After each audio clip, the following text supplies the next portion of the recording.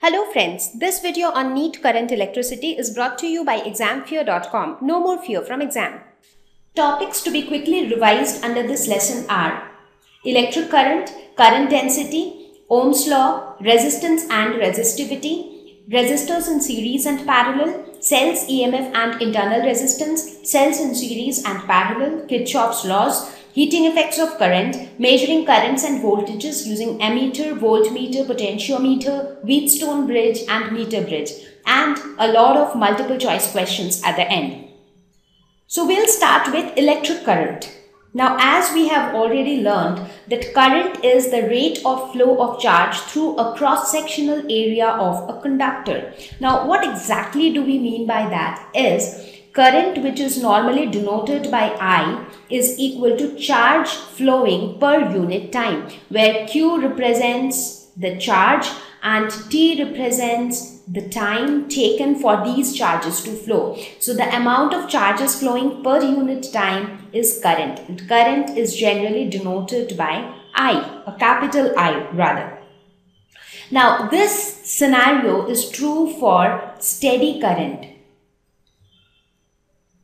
But does that mean that current would be steady at all times? Not really, because current might not be steady at a lot of times. So what's the scenario then when current is not steady? So in that case, we might talk about something called average current. So what do we mean by average current? Okay, so now when we say that the current is not steady, that basically means that at each instant of time, there are different rates of charge flow. For example, let's say that we are talking about a time frame from time t to time t plus delta t.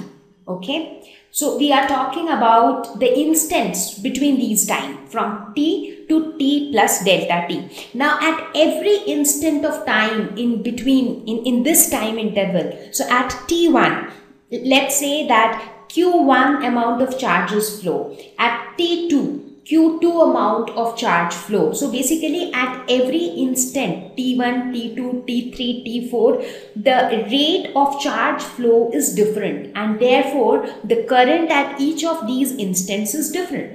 Right? So in this scenario, we would say that the current is not steady. So this is what we mean when we say that current is not steady. So under such situation, if we want to know what is the average current that had flown in a particular time interval, so how do we calculate that? So average current in that case is equal to the total charge flow in the time from t to delta t. That means within this time, whatever is the total amount of charge that had flown. So we do not bother about the amount of charge which had flown at t1 or t2 at t3. So the total charge that had flown in this time interval, that is in this time delta t. Let's say that the total amount of charge that had flown is delta q. So we say that I average, that is average current, is equal to delta q by delta t, because how much is this time?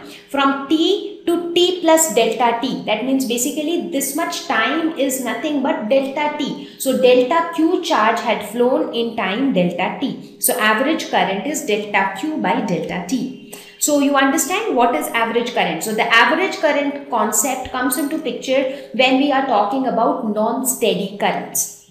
Okay, now with average current comes another concept of instantaneous current, because we saw that at each instant of time, the amount of current that flows is different. So if we want to calculate the instantaneous current at a certain point in time, so how do we calculate that? So basically what we are trying to do is we are trying to say that instantaneous current is nothing but this current, that is delta q by delta t, such that delta t tends to 0. That means delta t is very, very small. Like in this case, delta t is this much time, right? So starting from t to t plus delta t. This much time is delta t.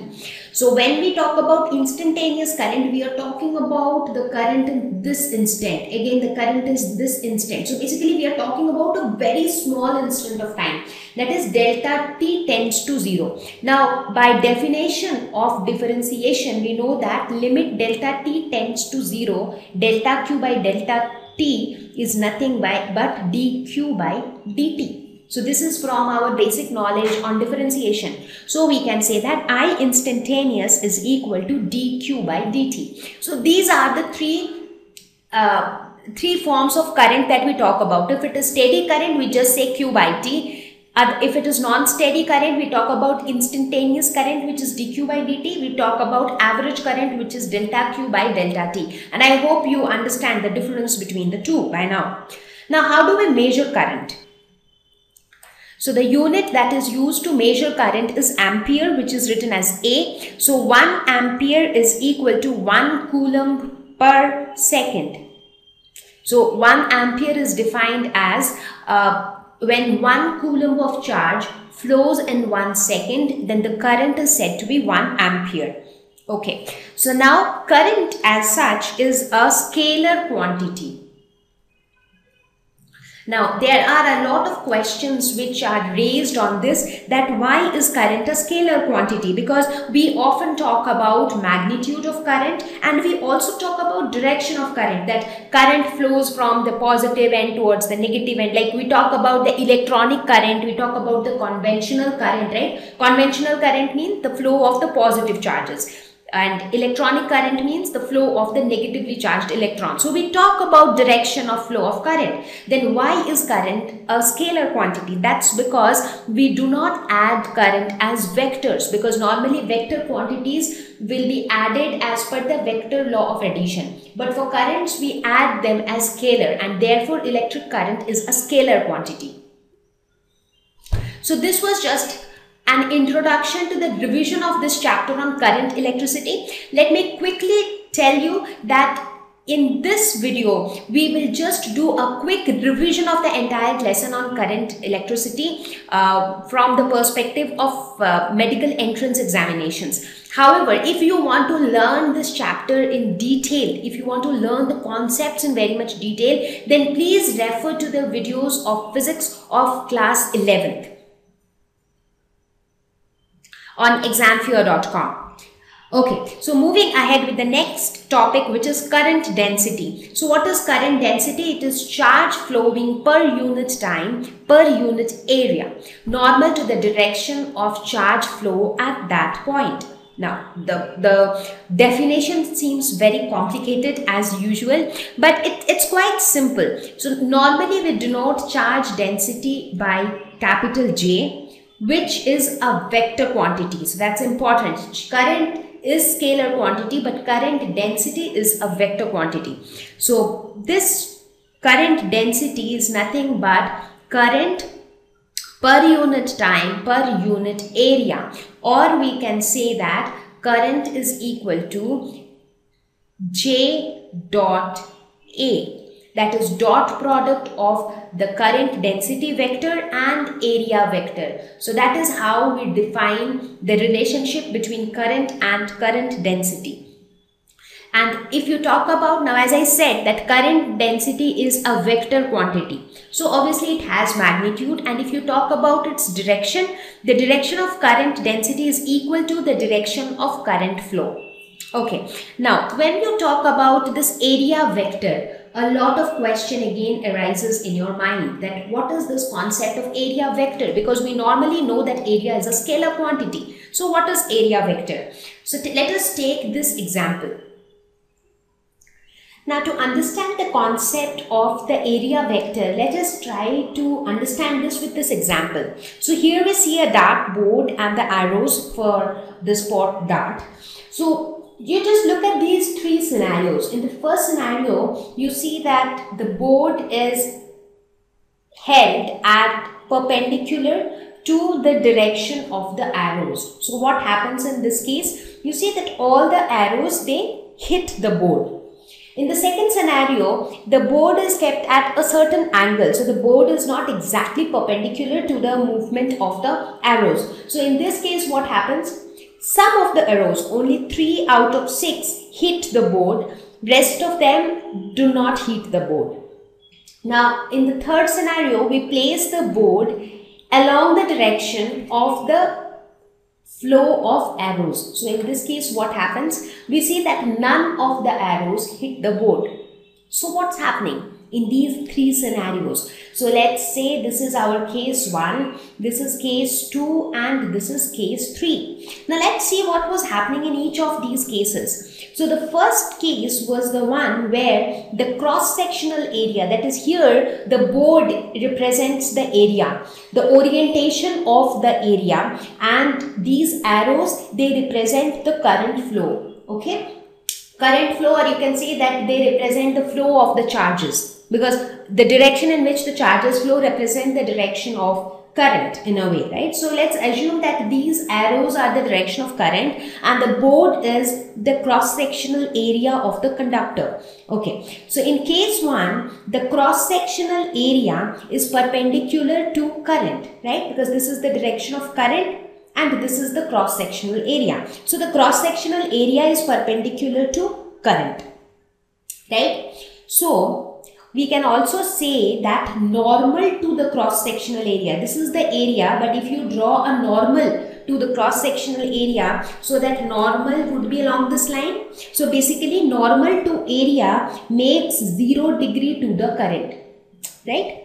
So what's happening here is, if you look at the equation here, because we have learned that current is the dot product of current density vector and area vector. So therefore, J dot A, what does this mean? J dot A is basically J A cos theta, where theta represents the angle between the area vector and the current density vector. So that angle in this case, theta in this case is 0 degree. Why? Because the theta, now this, please understand that this theta is not the angle between the area and the direction of current. Rather, it is the angle between the normal to the area vector and the direction of current. So therefore, theta is equal to 0 in this case and cos 0 is equal to 1.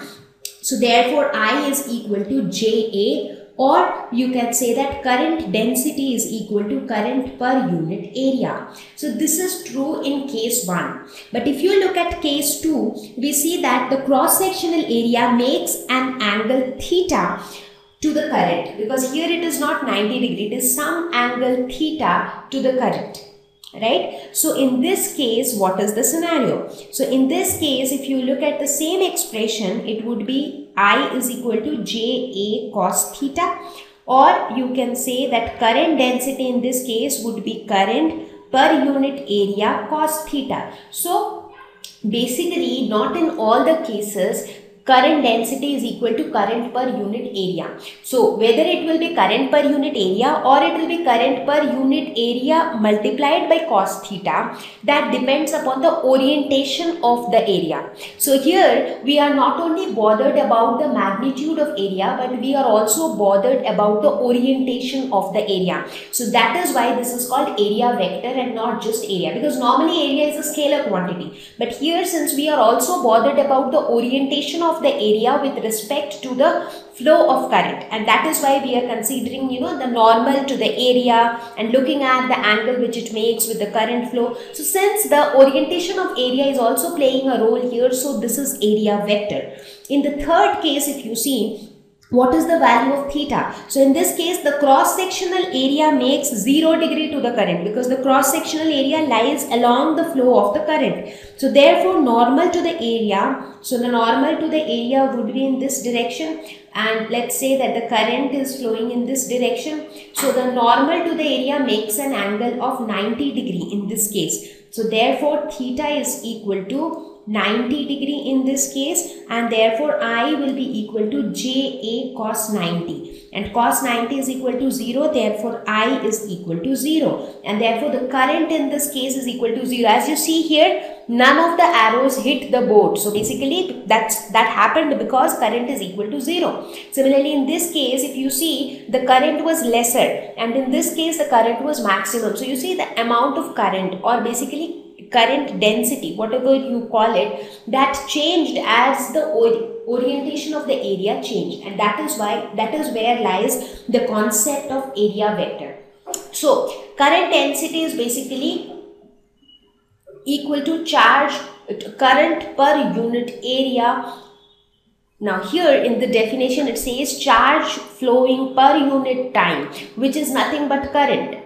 So basically current per unit area is current density, and when we talk about the direction of current density, we say now when we say that it is current per unit area, we make sure that we mention which is normal to the direction of the charge flow at that point. So this definition applies for case 1, when the area is normal to the direction of the charge flow. You see, area is normal to the direction of charge flow. In that case, current density is equal to current per unit area. But when it is inclined at some angle theta, then theta also comes into picture. So I hope that this is clear now. So current density, so you can say current is equal to dot product of current density and area vector. Thank you. Please visit examfear.com for free quality education. You can learn with a simple 4-step learning process wherein you can watch video lessons, you can ask your questions, you can refer notes, and you can take a free online test. We have content for class 6 to 12 on physics, chemistry, mathematics, and biology along with practical videos. So please subscribe to our channel for daily updates. Thank you.